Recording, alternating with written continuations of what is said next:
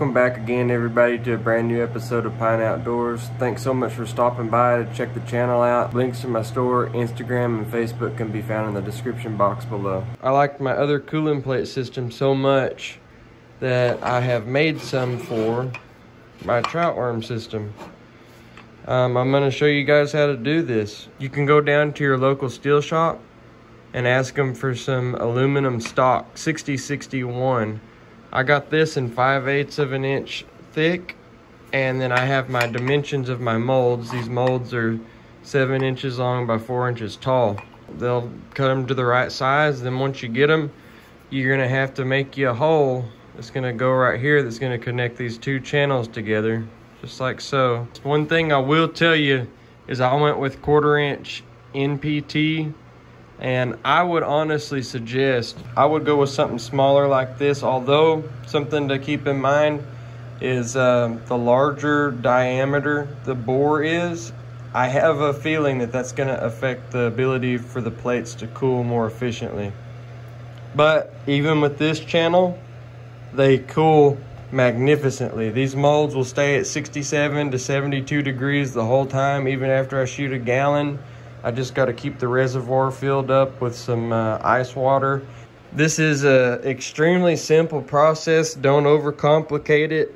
I screwed up one plate, but I'm going to show you some tips and tricks on what you can do to prevent that from happening. I've done 3 of these now, and I feel like I've learned enough that I can show you how to do it for yourself.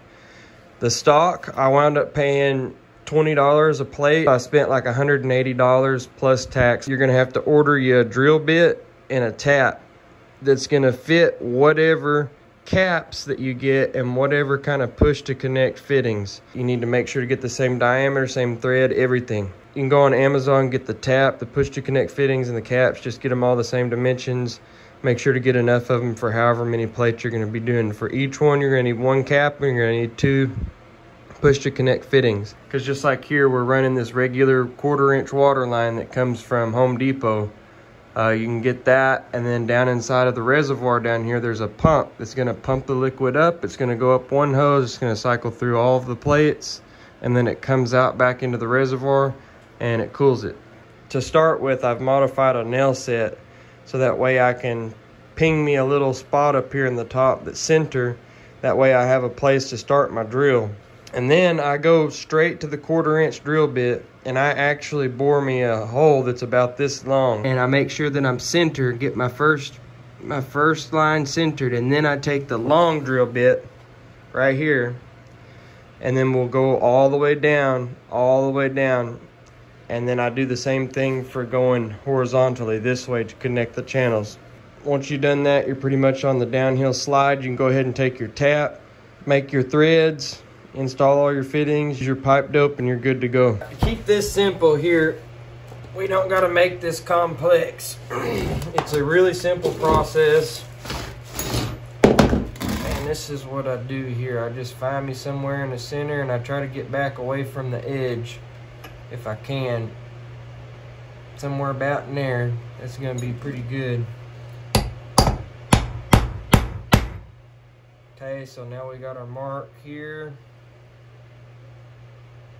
I'm gonna say somewhere in there. Okay, we got 2 dimples, just like so. Now I just get these kind of started here. I try to get somewhere in the center. And as you're going in, just take your time, because you know, if you get off a little bit, you can tilt your drill bit, go a little bit, and then start bringing her down where you want it to actually be.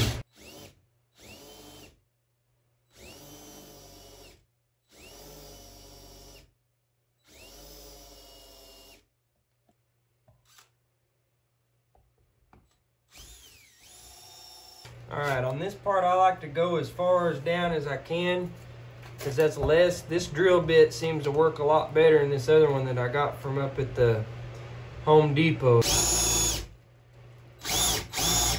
See, and I got a little close on my edge over here, so all I'm doing is rocking it this way and taking her on down. Let's start while we got our drill bit here. I'm actually going to come up a little ways from the bottom, and I ain't measuring all this. If you want to get technical with it, you really could measure it and make your marks and do it all perfect, but I'm kind of a functional type person. I don't care about the aesthetics of it. Now what I suggest you doing here is taking your drill bit, figuring out where it's going to kind of land for your hole. And I'm just going to say maybe up about right here. You want to mark that with your fingernail, and then you're going to want to take your little piece of tape, and we're going to mark the tape, or mark the bit rather, sorry, somewhere around in there. And I'd rather go too shallow than I had go too deep, because then you're going to have to patch the other side of the cooling plate. I go ahead and get a little lube on there.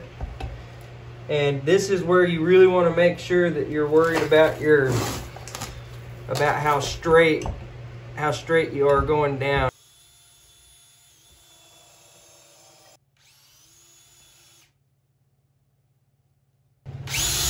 Okay, somewhere thereabouts, that's where I'm going to say we're going to leave it. And we can go ahead and dump this out. Make sure our tract is pretty clean there. Now this is where we'll go ahead and we'll start doing the long bores. Get your little daub of oil. Now we're not going to stop here on this one. We're going to stop on this one. Once it gets down in there, we'll know. But we should hit that opening first. This is where it's extremely important that you make sure that you start this hole, that you're as straight as you can be. All you can give her at the very beginning, because sometimes these plates is kind of have a tendency to be hard and soft in other areas, and it seems like if I get a good running start, I don't know if it's because it's like preheating it or what. Also, at the deeper you go, the more trash you get in there, the more you're gonna have to stop and dump the trash. That's it right there. We went through. Yep, that's that. And it's just as quick as that. It happens. So then all we got to do is, and it's not really necessary at this point, but I like taking this little shop blower thing here, kind of get some of the trash off. Get the trash out of there. I want to tell you, if you get down in here, you get the drilling and it ain't going in, you need to stop, and you need to make sure to turn this thing upside down and knock any of these little shavings out of there, because it'll help you a lot. Right there, I think that was it. And the way that we can test is see if the air comes out. I might not have got it. Yep. That's it. Alright, that's the hard part. Once you're done with that, you're on the home stretch now. Just take your tap, sit it down in there,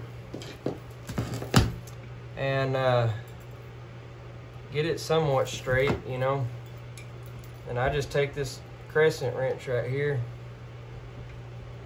get a good grip on it, and you push down, and you just start twisting. But you want to keep your downward pressure until this thing starts biting like it did just right there. Then you can get you another grip. And after a certain point, you ain't got to push down no more. You just got to crank her down. So I'm going to do this right here to all 3 holes, and I'll show you what to do after that. Okay, so I have tapped, let me move the camera here. I have tapped all 3 of the holes. This is where we're going to want to make sure to clean all this trash and stuff out. We don't want it in there. We don't want it to cycle through our pump for any reason. Now this is the easiest part. You're gonna want to make sure to tap this really good, because anything that you don't countersink, you're gonna wind up having to grind off if that bothers you, you know. And really, it's just easier just to tap it a little bit further if you need to. Then you take your pipe dope, give her a good glob of it. You probably don't need that much, but I subscribe to the theory, if a little bit will do good, a whole lot will do better.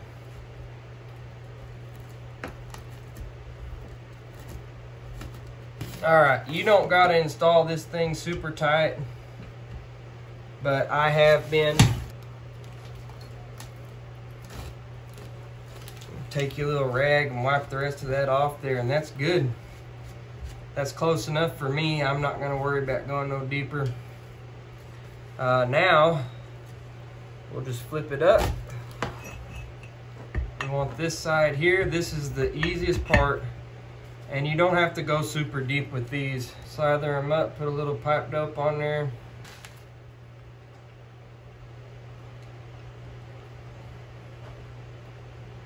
Kind of get it started. And just give it the old gorilla grip. Start cranking her down. There we go, we got her started. Sometimes they can be a kind of a cantankerous, you know, trying to get them started. Just gotta take your time with it. We have an observer. Can we say hola, Chepe? Hey, hola amigos. Hola mi gente. Alright, and that's a wrap, you guys. You can do it as technical as you want or as scrappy as you want. It really don't matter as long as it serves its purpose. The purpose is to increase production, make it easier for you to make baits, and yeah, hopefully make some more money. If you got the chops to market it and sell it, then sell it. And there you go. There's your cooling plate. I've got baits here on the top, but I have 10 molds, okay? So I have 9 cooling plates that are in between. You see, I don't have an extra cooling plate on the outsides. You don't need that. So if you've got 10 molds, you can get away with 9.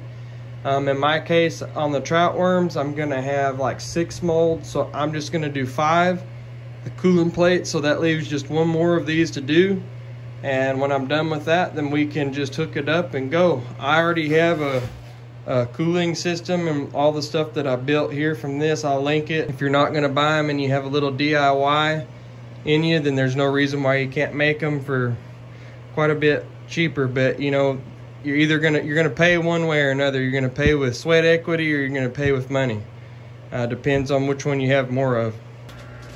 Okay, so we're at 63 degrees right now. I'm gonna let this circulate and I will be back with you guys shortly. That's the system right there. Looks like I got one of my plates upside down, but that's okay. In the future, if you guys are interested, I could probably do a video on how to build these air vices. Mine won't look nearly as nice as this, but I could show you how to do it in a budget way. If that's something you're interested, just comment in the comment section below. Say, hey, yeah, let's do it. For now, you could always just use this speed clamp. There's no reason why it won't work. And to be honest with you, I've got an 800 gallon an hour pump in here for this machine, but I don't think that it matters. But I'll do some testing, and in a follow-up video, or maybe whenever we do the air vise or something, at some point in time, I will let you guys know if you actually truly need it or not. Thank you guys for tuning in. We'll catch you on the next one.